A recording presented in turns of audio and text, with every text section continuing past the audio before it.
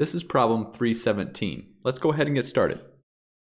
So we're to use nodal analysis and find current I naught, this current here in the circuit of figure 3.66. So this figure here. So what we first need to do is find our nodes.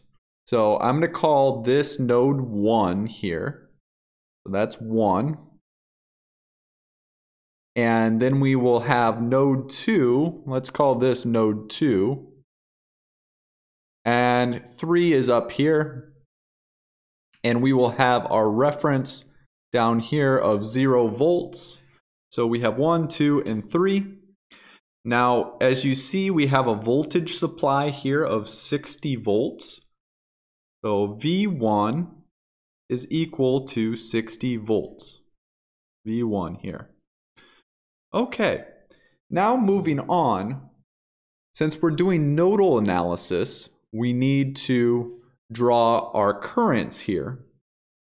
So I'm going to draw the current. Let me grab a different color.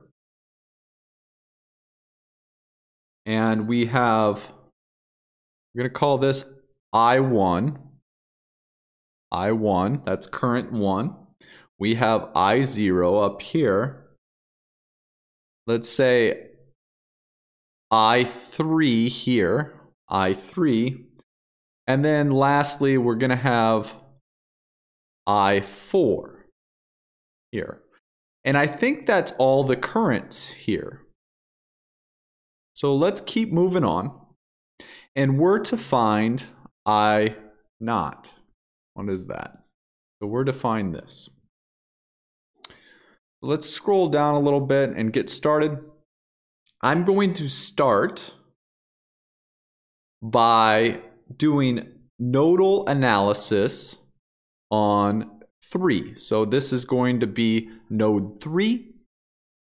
And remember, that's in minus out equals 0. So coming in, we have I0. Coming into 3. We have I3 coming in. This one's coming in. And then going out, we have I4. And that is equal to 0. So that is all we have. So I0, right, the voltage here is actually V3 minus V1 divided by 4. So the current here, I0, remember we're using Ohm's law, V equals IR, or I equals V divided by R. So the voltage here is V3 minus V1 divided by 4. We add to that I3, and I3 is V2 minus V3 divided by 2. And lastly, we have minus I4, and I4 is V3 minus our reference down here, which is at 0 volts, minus 0, divided by 8 ohms equals 0. So let's sub into this equation a little bit more. We know that V1 is 60 volts. So we can keep going with this. So we have V3 divided by 4 minus V1 divided by 4. V1 divided by 4. So that's 60 divided by 4 plus V2. Let's just write this a little differently. Okay, let me write this again. V3 minus 60 divided by 4 plus V2 minus V3 divided by 2 minus V3 divided by 8. 0. Okay. So can we simplify this? We're going to simplify this equation a little bit. And I'm going to take this and multiply it by 8, both sides by 8. So let's multiply by 8 here. And that leads to 2v3 minus 60 plus 4 times v2 minus v3 minus v3 equals 0. Okay. And I think we can expand that out a little bit. So that becomes 2v3 minus 120 plus 4v2 minus 4v3 minus v3 equals 0. And let's do it. Let's simplify this one more time. It looks like 2, 4, minus 4, negative 2, negative 3, negative 3v3 plus 4v2 minus 120 equals 0. So let's save that equation. Now let's take a look at another node here. And we're going to take a look at node number 2. Node number 2 here.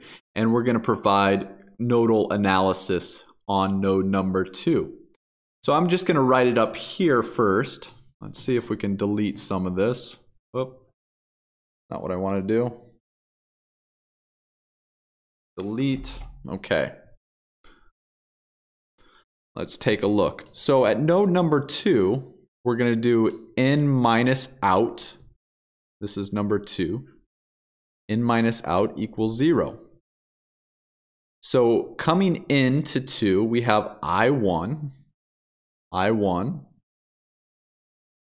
and we have 3 I0 here coming in, and then going out we have I3, and we set that equal to 0.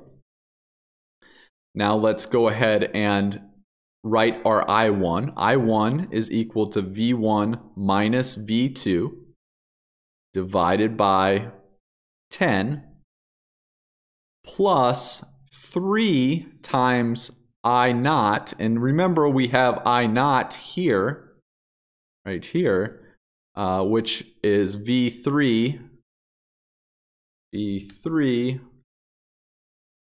minus V1 divided by 4 minus I3, which is, let's see, that's V2 minus V3 divided by 2, and that is equal to 0. I'm just going to copy this.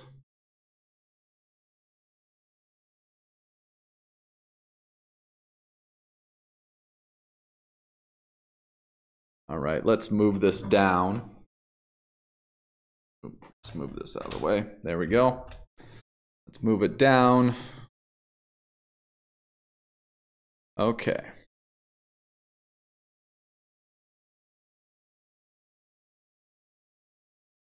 So let's keep going with this. We know V1 is 60. So we have 60 minus V2 divided by 10 plus 3 times V3 minus V1, which is 60, divided by 4 minus V2 minus V3 divided by 2. Okay. So what do we do here? What do we do? So can we take this and multiply it by 20? 20?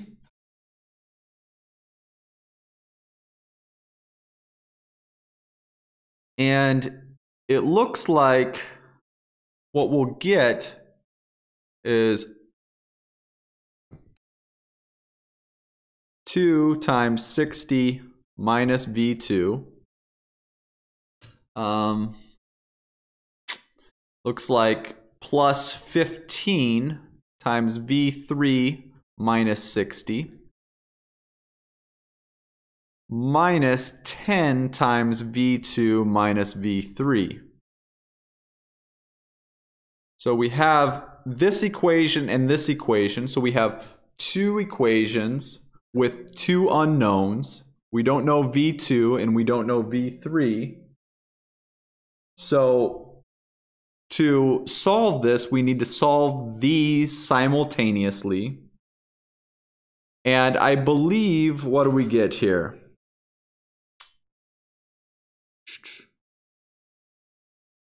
V3 is 690 divided by 13 volts. Now, if we have V3 here, remember what we were initially trying to find was I0.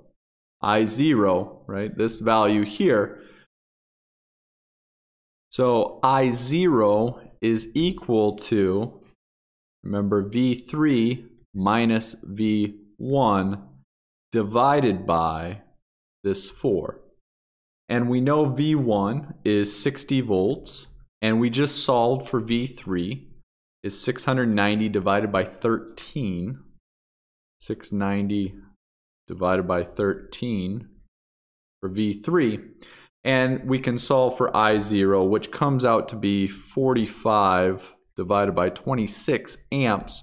And as a decimal, that's 1.73. So let's take a look. 1.73 amps. So that is our solution. That is our answer, our solution to this problem.